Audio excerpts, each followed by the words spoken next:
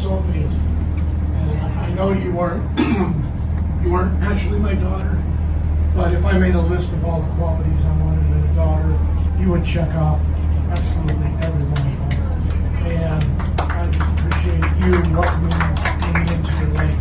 Because early on, when it was just your mom and I, and you were around, that was really important to me. It helped us get off to a good start. So I appreciate your friendship.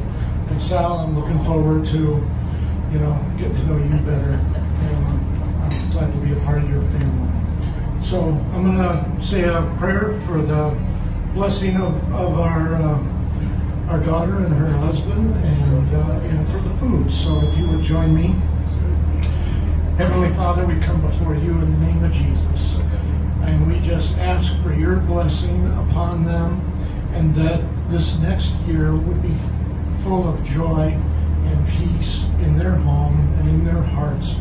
And we just pray for your blessings down upon them.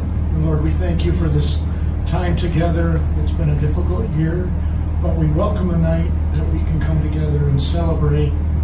Lord, we thank you for this food. We thank you for this time together. And we thank you in the name of Jesus, our Savior and your strong Son. Amen. Amen. Nice job, Bobby.